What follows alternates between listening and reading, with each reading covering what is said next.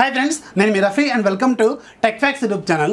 Friends, recent గానే US government Chinese smart phone maker Huawei అలాగే Huawei కి సంబంధించిన ఒక 70 సబ్సిడరీస్ అంటే చిన్న సబ్ బ్రాండ్స్ వీటన్నిటిని కూడా US ట్రేడ్ నుంచి బ్యాన్ చేస్తున్నట్టు అఫీషియల్ గా అనౌన్స్మెంట్ అనేది US గవర్నమెంట్ ఇచ్చింది. ఇది అమెరికాకి చైనాకి జరుగుతున్న ఒక పెద్ద ట్రేడ్ వార్ అన్నమాట. ఈ ట్రేడ్ వార్ ఫ్యూచర్ లో ఇంకా పెద్దగా అయ్యే అవకాశం కూడా ఉంటుంది. సో అందుకనే US గవర్నమెంట్ ఏం చేస్తుందంటే Huawei అలాగే Huawei కి సంబంధించిన ఒక 70 కంపెనీల్ని ఎంటిటీ లిస్ట్ లో పెట్టింది. ఎంటిటీ లిస్ట్లో పెట్టడం అంటే ఏంటంటే యూఎస్కి సంబంధించిన ఏదైనా సరే సాఫ్ట్వేర్ కంపెనీ కానీ లేదంటే హార్డ్వేర్ కంపెనీ కానీ హువావేతో లేదంటే ఆ చిన్న బ్రాండ్స్ ఏవైతే ఉన్నాయో వాటితో ఎలాంటి బిజినెస్ అనేది చేయకూడదు అనమాట. ఒకవేళ యూఎస్ గవర్నమెంట్ తెలియకుండా బిజినెస్ చేస్తే ఆ కంపెనీల మీద కూడా వేటు పడే అవకాశం అయితే ఉంటుంది. హువావేని ఎందుకు బ్యాన్ చేశారనే సపరేట్ వీడియో చేశాను, ఇక్కడ కార్డ్స్లో ఉంటుంది, ఒకసారి చెక్ చేయండి. ఎవరైతే ఆ వీడియో చూడలేదో ముందు ఆ వీడియో చూసిన తర్వాత ఈ వీడియో చూడండి, దానికి ఇది కంటిన్యూషన్ లాగా ఉంటుందన్నమాట. ఇక ఈ వీడియోలో మనం అమెరికాకు సంబంధించిన ఒక టాప్ 10 టెక్ కంపెనీస్ ఎవరైతే యూఎస్ గవర్నమెంట్ ఆర్డర్స్ని ఒబే చేస్తూ హువావే కంపెనీని బ్యాన్ చేస్తున్నాయో ఆ టాప్ 10 టెక్ కంపెనీస్ గురించి డిస్కస్ చేద్దాం. అలాగే ఈ టాప్ 10 టెక్ కంపెనీస్ హువావేని బ్యాన్ చేయడం వల్ల హువావేకి జరిగే నష్టం ఏంటి, అలాగే వీటికి హువావే దగ్గర ఉన్న ఆల్టర్నేటివ్స్ ఏంటి అంటే ప్రత్యామ్నాయాలు ఏంటి అనేది కూడా ఈరోజు మీకు ఎక్స్ప్లెయిన్ చేయడానికి ట్రై చేస్తాను. So friends, welcome to tech facts, నేను మీ రఫీ.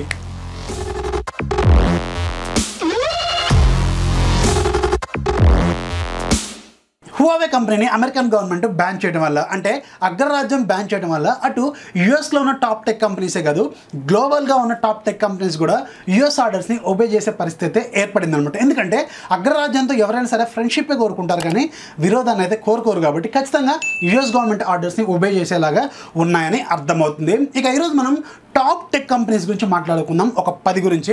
దాంట్లో వెరీ ఫస్ట్ది గూగుల్ గురించి అందరికీ తెలిసే ఉంటుంది. ప్రతి ఫోన్లో కూడా గూగుల్కి సంబంధించిన ఆండ్రాయిడే ఉంటుంది కాబట్టి గ్లోబల్గా. సో గూగుల్ కూడా అమెరికాకు సంబంధించిన కంపెనీ కాబట్టి ఖచ్చితంగా యూఎస్ ఆర్డర్స్ని ఒబే చేయాల్సిన పరిస్థితి ఉంటుందన్నమాట. అందుకే ఆల్రెడీ వీళ్ళు అనౌన్స్ కూడా చేశారు. హువావే అలాగే హువావేకి సంబంధించిన సబ్ బ్రాండ్ హానర్కి సంబంధించిన ఏ మొబైల్స్లో కూడా ఆగస్టు 19 తర్వాత మీకు ఎలాంటి గూగుల్ యాప్స్తో ఫోన్స్ అనేవి లాంచ్ కావన్నమాట. ఇప్పుడు ఆల్రెడీ ఎగ్జిస్టింగ్ ఉన్న మొబైల్స్ ఏవైతే ఉన్నాయో ఆల్రెడీ గ్లోబల్గా మనం వాడుతున్నాం కదా, ఈ మొబైల్స్లో ఆగస్టు 19 వరకు మీకు అన్ని రకాల సెక్యూరిటీ ప్యాచెస్ అనేవి వస్తూనే ఉంటాయి. అలాగే అప్డేట్స్ మాత్రం రావన్నమాట. అంటే ఆండ్రాయిడ్ నెక్స్ట్ వర్షన్ అనేది రాదు. ఒకవేళ మీరు ఆండ్రాయిడ్ 8.1 ఒరియోలో ఉండి మీరు ఆండ్రాయిడ్ 9 కోసం వెయిట్ చేస్తున్నారు అనుకోండి, ఆ ఆండ్రాయిడ్ 9 అప్డేట్ అనేది మీకు రాదు. ఈ గ్యాప్లో ఏదైనా రిలీజ్ అయితే వస్తాయి, కానీ ఆగస్టు 19 తర్వాత మాత్రం ఎలాంటి సెక్యూరిటీ ప్యాచెస్ రావు, అలాగే ఎలాంటి ఆండ్రాయిడ్ అప్గ్రేడ్స్ కూడా రావు. అలాగే కొత్తగా లాంచ్ కాబోయే మొబైల్స్లో అసలు గూగుల్ యాప్స్ కూడా ఉండవన్నమాట. సో ఇది పెద్ద రిస్క్ అయ్యే అవకాశం అయితే ఉంటుంది. ఎందుకంటే గ్లోబల్గా ఆండ్రాయిడ్ యూసేజ్ అనేది ఎక్కువగా ఉంటుంది. 95% అరౌండ్ మనకి గ్లోబల్గా ఆండ్రాయిడ్ యూసేజ్ ఉంటుంది కాబట్టి ఖచ్చితంగా ఆండ్రాయిడ్కి సంబంధించిన డిఫాల్ట్ గూగుల్ యాప్స్ ఏవైతే ఉంటాయో ఆ గూగుల్ యాప్స్ లేకుండా జనం ఫోన్స్ వాడే అవకాశం అయితే చాలా ఇబ్బంది పడే అవకాశం కూడా ఉంటుంది. సో ఇది మాత్రం ఖచ్చితంగా యాక్సెప్ట్ చేయాల్సిన ప్రాబ్లం అని చెప్పొచ్చు. ఇది చాలా హై రిస్క్ అనమాట. ఇక దీనికి ఉన్న ఆల్టర్నేటివ్ ఏంటంటే ఆల్రెడీ హువావే కూడా త్వరలోనే అనౌన్స్ కూడా చేయబోతుంది ఒక కొత్త ఆపరేటింగ్ సిస్టమ్ని. దీని పేరు హాంగ్మెంగ్ ఓఎస్ అనమాట.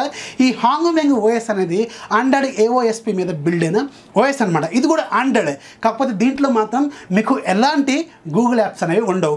ఆండ్రాయిడ్కి సంబంధించిన ఏఓఎస్పి అంటే ఆండ్రాయిడ్ ఒకసారి ఏదైనా ఒక కొత్త వర్షన్ లాంచ్ చేసినప్పుడు దానికి సంబంధించిన ఓపెన్ సోర్స్ అనేది రిలీజ్ చేస్తుంది. దాన్నే ఏఓఎస్పి అంటారు.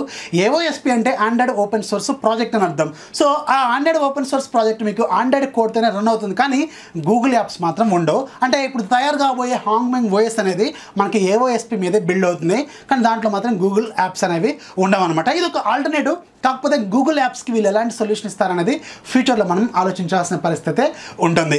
ఇక రెండోది అతిపెద్ద కంపెనీ మైక్రోసాఫ్ట్ కూడా హువావేతో ఉన్న రిలేషన్స్ని కట్ చేసుకుంటున్నట్టు ఆల్రెడీ అనౌన్స్ చేసింది. అది కాకుండా వాళ్ళ స్టోర్స్లో ఉన్న ఏవైతే హువావే ల్యాప్టాప్స్ ఉన్నాయో వాటిని వాళ్ళ వెబ్సైట్లోంచి కూడా తొలగించేశారు. సో దీనివల్ల హువావేకి చాలా పెద్ద రిస్క్ ఉండే అవకాశం అయితే ఉంటుంది. ఎందుకంటే మైక్రోసాఫ్ట్ విండోస్ని కూడా వీళ్ళు క్లోజ్ చేస్తున్నారు కాబట్టి ఇక ముందు హువావేకి సంబంధించిన ల్యాప్టాప్స్లో విండోస్ ఉండే అవకాశం అయితే ఉండదన్నమాట. విండోస్ లేకపోతే ల్యాప్టాప్స్ అనేది ఎవరు కూడా ఎక్కువగా కొనరు, ఎందుకంటే గ్లోబల్గా విండోస్ యూసేజ్ ఎక్కువగా ఉంటుంది. కానీ వీళ్ళకి ఆల్టర్నేటివ్స్ ఉన్నప్పుడు కూడా కానీ విండోస్ ఎక్కువ మందికి అలవాటు కాబట్టి ఖచ్చితంగా ఇది కూడా ఒక పెద్ద లాస్ అని చెప్పవచ్చు. ఇక మూడోది అతిపెద్ద కంపెనీ క్వాల్కమ్ కూడా అఫీషియల్గా అనౌన్స్మెంట్ అయితే చేసింది. క్వాల్కమ్ నుంచి ఎలాంటి ప్రాసెసర్లు కూడా హువావే కంపెనీకి సప్లై చేయట్లేదని ఆల్రెడీ వీళ్ళు అనౌన్స్ కూడా చేశారు. క్వాల్కమ్ నుంచి స్నాప్డ్రాగన్ ప్రాసెసర్లు కానీ ఈ హువావే కంపెనీకి రాకపోతే కొంచెం లాసే, కానీ హై రిస్క్ అయితే ఖచ్చితంగా కాదు. ఎందుకంటే వాళ్ళకి ఆల్రెడీ సెల్ఫ్ మేడ్ ప్రాసెసర్లు అనేవి అవైలబుల్గా ఉన్నాయి. హై సిలికాన్ కిరిన్ ప్రాసెసర్లు వాళ్ళ సొంత ప్రాసెసర్లు ఉన్నాయి కాబట్టి సో వీళ్ళకి పెద్ద ప్రాబ్లం అయితే రాదు. కాకపోతే ఇంకొక ప్రాబ్లం ఉంది. నేను చెప్పబోయే నెక్స్ట్ కంపెనీ ఆర్మ్. ఈ ఆర్మ్ ఫోర్త్ కంపెనీ అనమాట. ఈ ఆర్మ్ ఎప్పుడైతే వీళ్ళు అఫీషియల్గా అనౌన్స్ చేశారో ఇప్పుడు హువావేకి అతిపెద్ద దెబ్బ తగిలే అవకాశం అయితే ఉంటుంది. ఎందుకంటే ఆర్మ్ అనేది క్వాల్కమ్ ఏదైనా మీడియాటెక్ కానీ ఏదైనా సరే ప్రాసెసర్లు తయారు చేసే కంపెనీలకి కోర్ డిజైనర్ అనమాట. అంటే కోర్ ఫ్యాబ్రికేషన్ చేసే కంపెనీ. మనం ఏదైనా ఒక కొత్త ఫోన్ గురించి మాట్లాడుకున్నప్పుడు నేను అప్పుడప్పుడు చెప్తా ఉంటాను కదా. సో దీంట్లో క్వాల్కమ్ స్నాప్డ్రాగన్ ఇది ఉంది. ఇది ఒక అక్టోకోర్ ప్రాసెసర్. దీంట్లో ఫస్ట్ 4 కోర్స్ మనకి ఆర్మ్ కార్టెక్స్ A75 మీద బిల్డ్ అయిన కోర్సు, రిమైనింగ్ 4 కోర్లు మనకి ఆర్మ్ కార్టెక్స్ A73 మీద బిల్డ్ అయిన కోర్స్ అని చెప్తా ఉంటాం కదా. అక్కడ ఆర్మ్ కార్టెక్స్ కోర్స్ ఏవైతే ఉన్నాయో అది ఫ్యాబ్రికేషన్ ప్రాసెస్ అనమాట. సో ఈ ప్రాసెస్ అంతా కూడా చేసేది ఆర్మ్ కంపెనీ. ఇది ఒక్క కంపెనీ మాత్రమే ప్రపంచంలో అతిపెద్ద కంపెనీ అనమాట. సో ఎప్పుడైతే ఈ హువావేకి ఈ ఆర్మ్ కంపెనీతో ఉన్న రిలేషన్ కట్ అయిందో అప్పుడు వీళ్ళు పెద్ద డేంజర్లో పడ్డారు. ఎందుకంటే ఈవెన్ హై సిలికాన్ ప్రాసెసర్లు ఏవైతే ఉన్నాయో అవి కూడా ఆర్మ్ కార్టెక్స్ కోర్స్తోనే డిజైన్ చేయాల్సిన పరిస్థితి అయితే ఉంటుందన్నమాట. ఇప్పుడు క్వాల్కమ్ అయినా మీడియాటెక్ అయినా మనకి ఎగ్జినోస్ అయినా లేదంటే హై సిలికాన్ అయినా మనకి పైన్కోన్ ప్రాసెసర్లు అయినా ఏ ప్రాసెసర్లు అయినా సరే మనకి లోపల ఉన్న ఫ్యాబ్రికేషన్ ప్రాసెస్ ఏదైతే ఉంటుందో అది ఆర్మ్ మాత్రమే తయారు చేస్తుంది అనమాట. సో ఈ ఆర్మ్తో ఉన్న రిలేషన్ కట్ అయింది కాబట్టి ఇప్పుడు వీళ్ళకి చాలా పెద్ద రిస్క్ అయితే వచ్చే అవకాశం ఉంటుంది. ఈవెన్ హై సిలికాన్ ప్రాసెసర్లు కూడా ఆర్మ్ కార్టెక్స్ కోర్స్ లేకుండా మనకు తయారైతే అవ్వవు కాబట్టి ఖచ్చితంగా ఇది ఒక పెద్ద లాస్ అని చెప్పవచ్చు. మరి వీళ్ళ దగ్గర ఉన్న ఆల్టర్నేటివ్ ఏంటంటే TSMC అనమాట. అంటే తైవాన్ సెమీకండక్టర్ మ్యానుఫ్యాక్చరింగ్ కంపెనీ. ఇది అతిపెద్ద కంపెనీలో అతిపెద్ద కంపెనీ అనమాట. వీళ్ళు ఎక్కువగా యాప్లకు సంబంధించిన ప్రాసెసర్లు తయారు చేస్తుంటారు. ఒకవేళ వీళ్ళు హెల్ప్ చేస్తే మాత్రం కొంచెం వీళ్ళు సేవ్ అయ్యే అవకాశం అయితే ఉంటుంది. ఎందుకంటే TSMC కూడా హువావేని బ్యాన్ చేస్తున్నట్టు అఫీషియల్గా అనౌన్స్ అయితే ఇంతవరకు చేయలేదు. కానీ ఇది కానీ అనౌన్స్ చేసింది అనుకోండి టోటల్గా హువావే కూడా మనకి రిస్క్లో పడే అవకాశం అయితే ఉంటుంది. ఇక 5వ పెద్ద కంపెనీ ఇంటెల్ కూడా అఫీషియల్గా హువావే కంపెనీని బ్యాన్ చేస్తున్నట్టు అనౌన్స్మెంట్ అయితే చేసింది. ఇంటెల్ లేదనుకోండి ఇంటెల్ ప్రాసెసర్లు అనేవి మనకి ఉండవు కాబట్టి Intel i3, i5, i7, i9 ఇలాంటి ప్రాసెసర్లు ఇక ముందు హువావే ల్యాప్టాప్స్కి వీళ్ళు సప్లై చేయరు కాబట్టి ఖచ్చితంగా ఇది ఒక పెద్ద రిస్క్ అని చెప్పొచ్చు. ఇక 6వ కంపెనీ జీలింక్స్. ఈ జీలింక్స్ కూడా హువావే కంపెనీతో ఉన్న రిలేషన్ కట్ చేసుకున్నట్టు అనౌన్స్ చేసింది. ఈ జీలింక్స్ ఏం చేస్తుందంటే ప్రోగ్రామబుల్ చిప్స్ తయారు చేస్తుంది అనమాట. మనకి కంప్యూటర్స్లో కానీ మొబైల్ ఫోన్స్లో కానీ లేదంటే చిన్న చిన్న రౌటర్స్లో కానీ ఎలాంటి ఎలక్ట్రానిక్ గాడ్జెట్స్లో అయినా ఆపరేటింగ్ సిస్టమ్తో రన్ చేసే గాడ్జెట్స్ ఉంటాయి కదా. సో దాంట్లో మనకి ప్రోగ్రామబుల్ చిప్స్ ఉంటాయి కదా. సో వీటిని తయారు చేసే కంపెనీ ఈ జీలింక్స్. ఇది హువావేకి ఒక పెద్ద సప్లయర్ అనమాట. వీళ్ళు కూడా వీళ్ళతో ఉన్న రిలేషన్ కట్ చేసుకున్నట్టు అనౌన్స్ చేసింది. ఇది కూడా ఒక పెద్ద ప్రాబ్లం అయ్యే అవకాశం అయితే ఉంటుంది. ఇక 7వ కంపెనీ బ్రాడ్కామ్ గురించి చాలా మందికి తెలిసే ఉంటుంది. మనకి ల్యాప్టాప్స్లో కానీ లేదంటే చాలా వరకు ఈ డివైస్లో మనకి వైర్లెస్ నెట్వర్క్స్ చిప్స్ తయారు చేసే కంపెనీ అనమాట ఈ బ్రాడ్కామ్. సో మనకి వైర్లెస్ నెట్వర్క్స్ అలాగే హువావేకి సంబంధించిన గ్లోబల్గా డేటా సెంటర్స్ ఉంటాయి కదా పెద్ద పెద్ద కంపెనీస్ లాగా.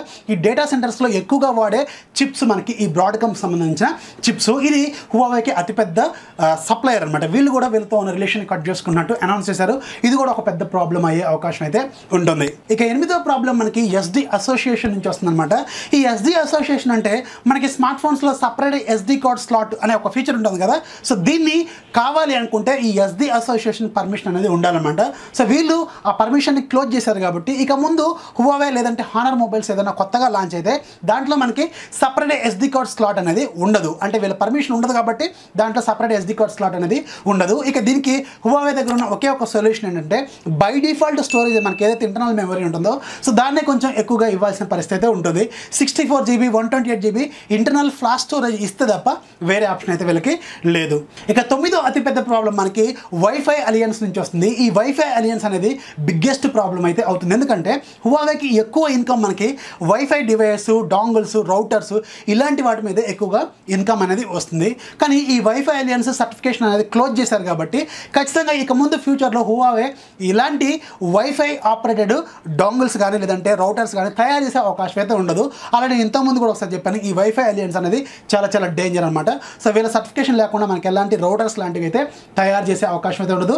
ఇది పెద్ద ఇన్కమ్ కాబట్టి హువావేకి పెద్ద దెబ్బ తగిలే అవకాశం అయితే ఉంటుంది. ఇక 10వది యూకేకి అలాగే జపాన్కి సంబంధించిన అతిపెద్ద నెట్వర్క్ ఆపరేటర్స్ ఉన్నారు కదా ఈఈ అలాగే వడాఫోన్. ఈ రెండు కూడా ఈ హువావేతో ఉన్న రిలేషన్ని కట్ చేసుకున్నట్టు అనౌన్స్ చేసింది. సో దీనివల్ల ఏమవుతుందంటే యూకే అలాగే జపాన్లో మనకి హువావే మొబైల్స్లో 5G నెట్వర్క్ అనేది అసలు వర్క్ చేయదు. ఇక ముందు వీళ్ళు ఫ్యూచర్లో ఎలాంటి ఫోన్స్ లాంచ్ చేసినా కానీ 5G లేకుండా అయితే వీళ్ళు ఫోన్స్ అయితే వాడుకోలేము కదా. అంటే సిమ్ కార్డ్ లేకుండా అయితే మనం మొబైల్స్ని వాడుకోలేము కాబట్టి అతిపెద్ద లాస్ వచ్చే అవకాశం అయితే ఉంటుంది. అది కాకుండా హువావేకి ఎక్కువ బిజినెస్ బిజినెస్ అయ్యేది మొబైల్స్ ద్వారా యూకే అలాగే జపాన్లో. కాబట్టి ఖచ్చితంగా ఇది ఒక పెద్ద ప్రాబ్లం అయ్యే అవకాశం అయితే ఉంటుంది.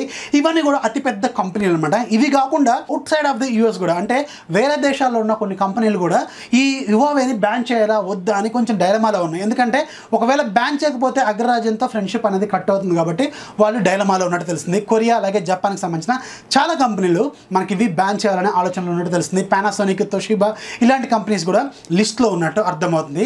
ఇవి కంపెనీస్ అనమాట, హార్డ్వేర్కి సంబంధించిన కంపెనీస్. ఇక సాఫ్ట్వేర్కి సంబంధించిన కంపెనీస్ కూడా కొన్ని అమెరికాకు సంబంధించిన కంపెనీస్ అనేవి ప్రాబ్లం ఫేస్ చేసే అవకాశం అయితే ఉంటుంది.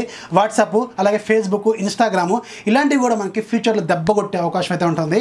ఇవన్నీ కూడా మనకి ఆగస్టు 19 తర్వాత ఒక క్లారిటీ అయితే వస్తుంది అనమాట. అప్పటి వరకు మీ ఫోన్స్కి ఎలాంటి ప్రాబ్లం అయితే లేదు. అలాగే ఆ తర్వాత కూడా, అంటే ఆగస్టు 19 తర్వాత కూడా మీకు మీ ఫోన్స్ అయితే వర్క్ చేస్తాయి, మీ గూగుల్ ప్లే సర్వీసెస్ అయితే వర్క్ చేస్తాయి, కాకపోతే ఎలాంటి అప్డేట్స్ అయితే రావన్నమాట. సో నా సలహా ఏంటంటే, ఒకవేళ మీరు ఇప్పుడు ఏదైనా మంచి ఫోన్ కొనాలనుకుంటే హువావేకి సంబంధించి లేదంటే హానర్కి సంబంధించిన మొబైల్స్ మీరు కొంచెం హోల్డ్లో పెట్టండి. వేరే కంపెనీకి సంబంధించిన మొబైల్స్ అయితే కొనుక్కోండి. ఆగస్టు 19 తర్వాత మనకు ఒక క్లారిటీ వచ్చే అవకాశం అయితే ఉంటుంది. ఎందుకంటే ఫ్యూచర్లో గూగుల్ సపోర్ట్ ఉంటుందా లేదా అనేది మనకి ఆగస్టు 19 అనేది మనకి డెడ్ లైన్ కాబట్టి ఆ తర్వాత మనకి అర్థమవుతుంది అనమాట. సో ఇవి ఫ్రెండ్స్ టాప్ 10 కంపెనీస్ అలాగే అవుట్ సైడ్ కంపెనీస్. ఈ వీడియో నచ్చితే ఖచ్చితంగా లైక్ చేయండి, మీ ఫ్రెండ్స్కి షేర్ చేయండి. మన ఛానల్ ఎప్పుడు సపోర్ట్ చేస్తున్నాను. This is Rafi signing off. జై హింద్.